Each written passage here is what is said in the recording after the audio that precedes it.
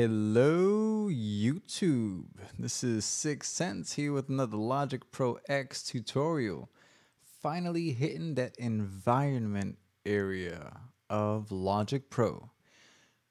Well, today what I'm going to do is, per request, I'm actually creating a tutorial on how to make a Humanize for basic MIDI keyboards that don't output a range of velocities. Okay, I have a basic MIDI Casio keyboard, and it's one of those $60 joints I bought on a Black Friday sale.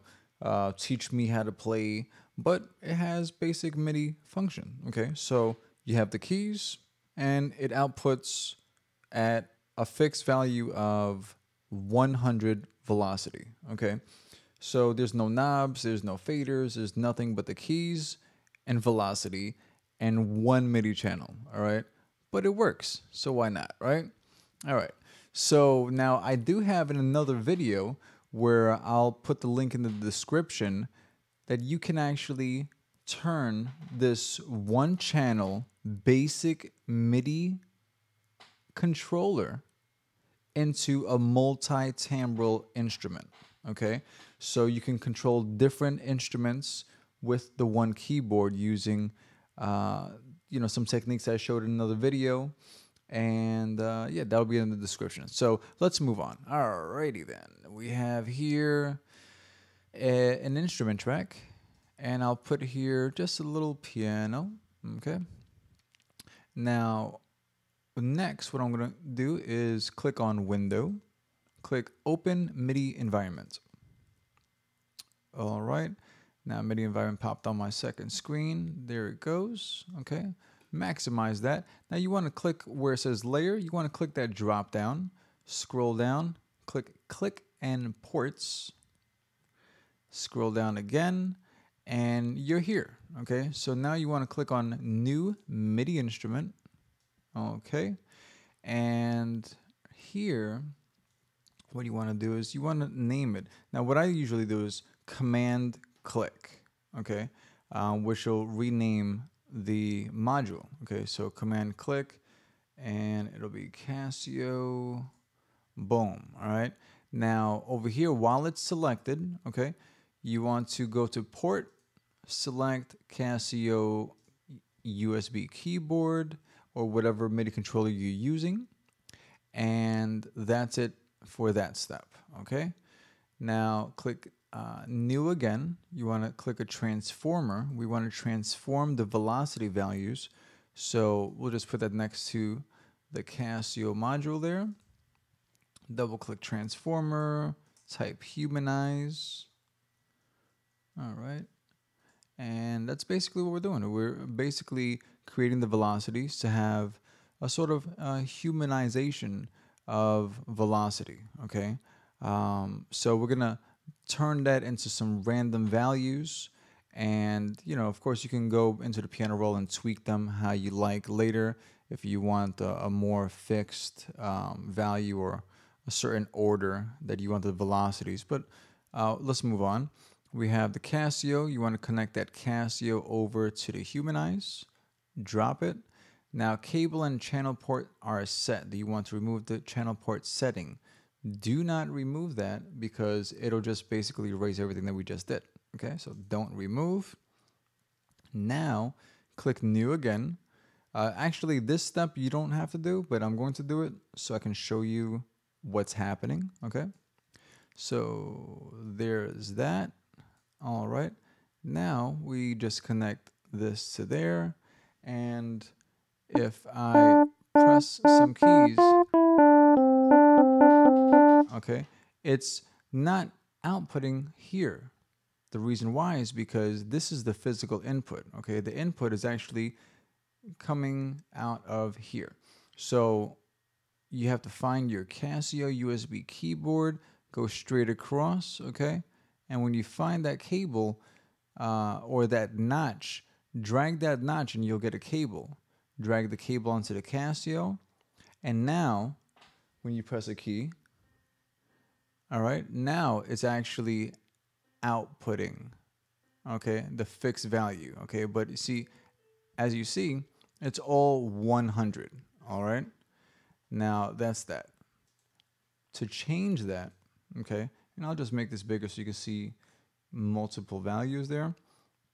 Double click the Humanize, okay? I'll explain what this does as briefly as I can, okay? Status is what type of MIDI message this module is receiving, okay? So this is the reception and this is the output on the bottom, okay? So this is the input into the module. This is the output, what the module is gonna send out, okay? So it's gonna receive equal to, and automatically it's gonna change it to note, okay? And I don't know if you noticed, but it also changed these names up here, okay? It went from data byte 1, data byte 2 to pitch and velocity. So it's a perfect example of what I want to actually show you. Status is the different types of MIDI messages, right? So you click that note and it shows fader, meta, note, poly pressure, control, program, channel pressure, pitch bend, okay? Now I have note selected. So here is channel, okay? You can just click on equal if you want to specify a channel, which is not necessary because the MIDI controller only outputs one channel anyway, okay? Then you have the pitch, all of the notes that the MIDI controller is outputting. And then you have the velocity, which is fixed at 100, okay? We don't have to mess with none of that. We just want to keep all of the values and everything that is being received exactly the same. The only thing we're changing is the velocity. So we go down here, we go to through, okay? We click through, and we change through to random, okay? Now there you have random. You want to bring this up to say like 80, 85. I'll bring it to like 85. And I'll put that from 85 to say 115. I normally do a range of about 20 or 30 values, okay? So between 85, 115, maybe 90 and 110, things like that, you know, like 20, 30, 35. I don't do any more drastic than that because you can really hear like a lot of a difference. Unless you're looking for a drastic change, put whatever you like, okay?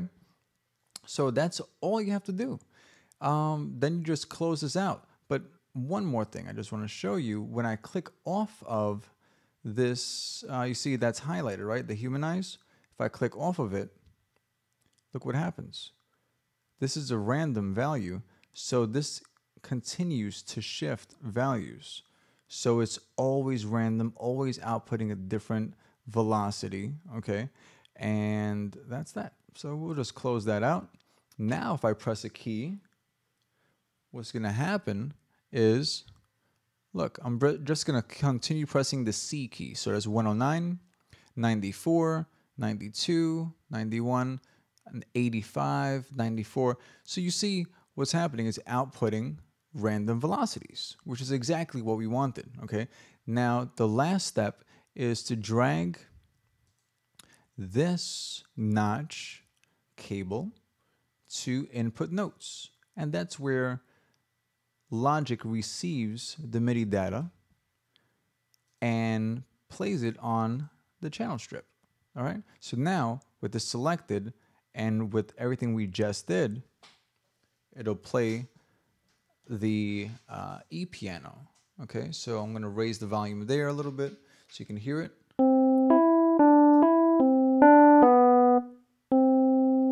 So now watch this up here, okay? I'm going to lower the volume of the piano on my mixer so you don't have to listen to the piano. We're just going to use the visual for now so you see exactly what I'm talking about. I'm just going to press the C key one more time. Press C. On the bottom it says 100, as you see, right? 100 on the bottom. The top value is the value that we just created with the Humanize, okay? So it's outputting the random velocities. And mission accomplished. All right. Hope you enjoyed. Hope this helps. Thank you for watching. Subscribe, like, comments, and expect more environment tutorials. This was the first of a series. Thanks for watching again, guys. God bless. Happy producing.